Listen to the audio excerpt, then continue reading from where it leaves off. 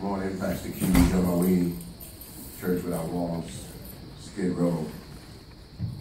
How can law enforcement serve both groups of people in the city of Los Angeles, downtown Los Angeles specifically, as it relates to those who live in Loft and Skid Row, with compassion?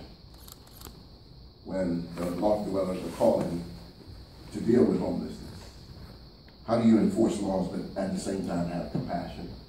And I ask that because compassion is a complex thing. It says, when before Jesus healed a man, he was moved with compassion. Whatever moves you, that's what you're going to lead with, right?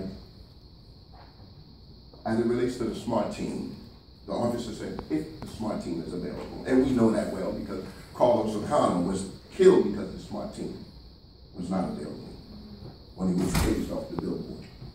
About a year ago, the Skid Row community declared a state of emergency. LASHA came out with their report. Homelessness has risen 20%. We could have told you all that.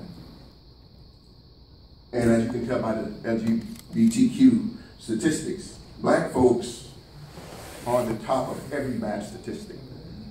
This is the context by which I always come up here. There's always pain in my voice because we make the list of every bad statistic. For instance, black folks are 9% of the population of the city of Los Angeles, 40% of homelessness. So essentially, when you're dealing with Skid Row, you're dealing with the black community, predominantly, not exclusively, right? How do you think black folks feel when they're mentally ill and they see a police officer, given the history?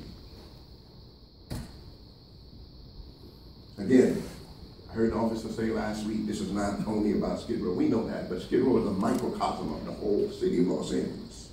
And remember, it was said earlier that Reagan threw everyone on the street, all the mentally ill people.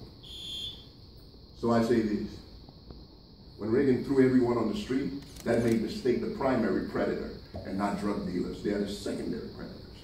So we need to deal with the primary issue and then we'll deal with the secondary.